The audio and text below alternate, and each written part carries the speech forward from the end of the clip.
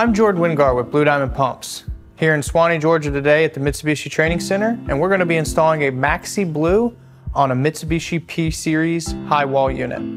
We're going to be installing our X87 721 and our C13192 on this Mitsubishi P-Series. Let's get started. What we'll need to complete the installation, other than what's in the pump box, is going to be 1/4 inch ID tubing. We recommend reinforced, wire nuts, basic install tools, wire cutters, and a Phillips head screwdriver. We can get started on the installation.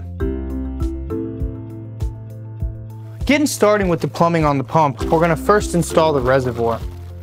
What you'll find inside the reservoir bag is a coupling. This 1/2 inch ID coupling will adapt your Mitsubishi drain tube to the inlet of my reservoir. Black 2 caps on the reservoir, you'll move those to the inlet and outlet that you're not using. For this particular application, we're going to be going in and out the side, so we'll move the blanking plugs to the top. Adapting from the drain tube to the reservoir, very easy. With this 1/2 inch ID coupling, onto the drain tube, onto the reservoir. Please note, for different installs, you can trim this if we need it to be shorter.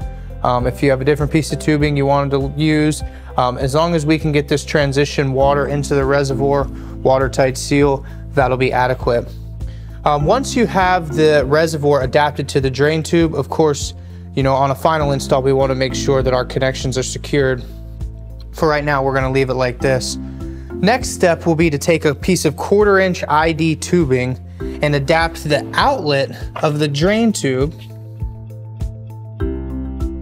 to the inlet of the pump. Now, you may not be able to see it in the video, but there are arrows that indicate the suction and the discharge on the pump. We want to go in the fitting that's on the blue faceplate.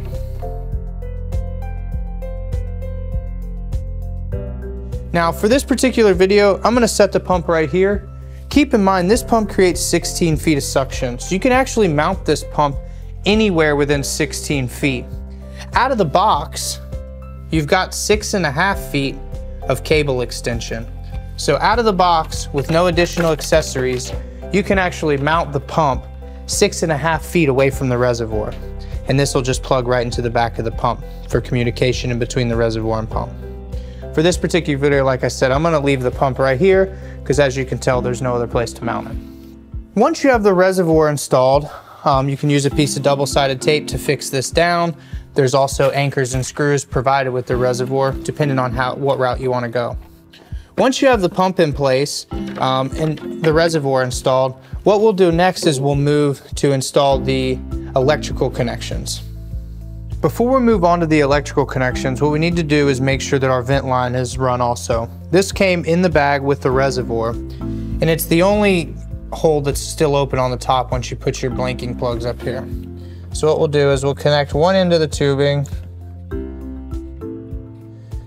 to the vent on the reservoir, and then you just snake your tubing up so the other end is higher than the drain pan. I'm going to leave it up here for now, but you could cut it, at a certain point, whatever you feel is best. To get it up higher than the level of the drain pan, but to keep it unobstructed. Once you've got your vent run, the next step is going to be running the electrical. You'll notice I have the pump set right here. Most applications, your pump is going to be mounted remotely. This pump is positive displacement, and it creates 16.5 feet of suction. So you can literally mount it anywhere within 16.5 feet of the reservoir, and you can mount it in any orientation. As we discussed earlier, out of the box, this cable is only 6.5 feet long. So without buying any additional extensions, you'll have 6.5 feet out of the box where you can mount the pump away from the reservoir. And again, with the pump being positive displacement, you can mount it in any orientation, and it does not require a check valve. For this particular install, of course, because it's a mock-up, I don't have anywhere to mount the pump itself, so I'm going to leave it right here. Let's say for this particular install, the pump has been plumbed. The next step is running these electrical wires, and I'm just going to take them back here across the unit. It's really going to depend on where your pump is installed and where you actually route your wires. For this particular install, we'll just run them right across. back out the conduit, and up front to the electrical connections. And then we'll turn the unit around and show you how we install it from there.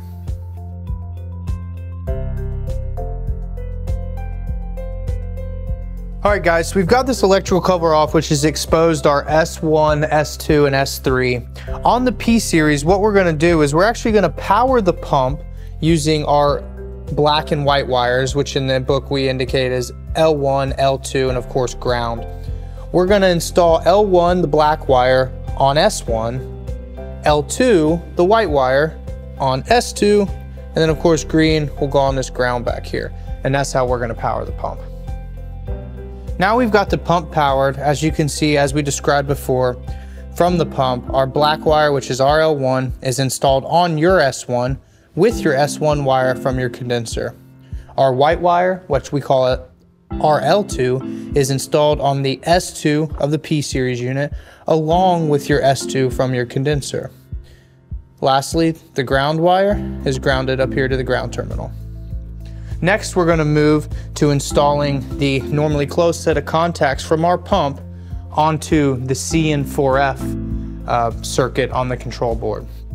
First, got to remove this screw.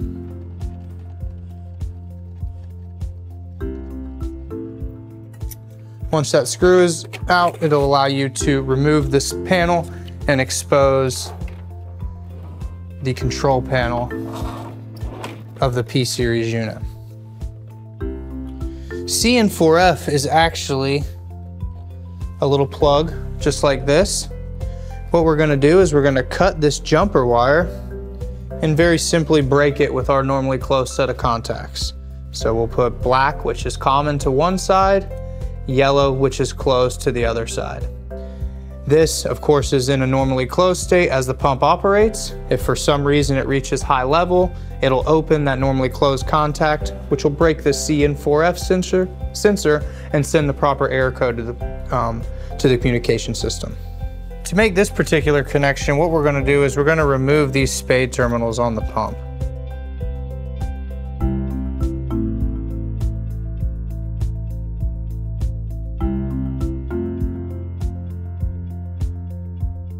So with that connection made, that plugs right back into CN4F. And now you've got your alarm contacts installed. What we want to do is you'll notice that there is a normally open set of contacts on the pump wire. It's a red wire. I've clipped it on this end, and what we'll do on the other end coming off of the pump is we'll install this wire nut. And that's just because there will be power coming through there because it's a normally closed contact. Although you're not putting voltage through it, just for safety purposes, I'd go ahead and cap it off. Now that the electrical connections are made, what we'll do is we will go ahead and we'll put the cover back on the unit. We'll button everything up. We'll make sure that we have the proper clamps and all of our hose connections are properly secured, air and water tight, and then we'll test the pump.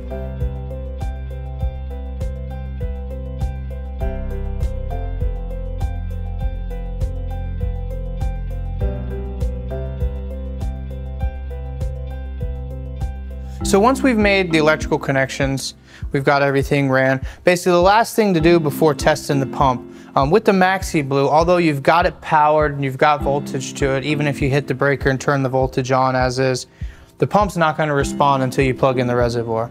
So this flat side goes up. There's also an arrow on here, and this will plug in right to the back side of the pump. 8-pin coated plug, you can only put it in one way.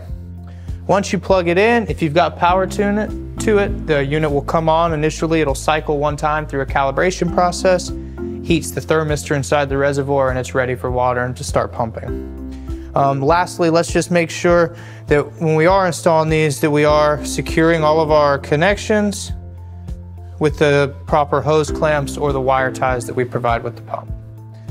Last but not least, we'll go ahead and button everything back up and we'll show you a finished product.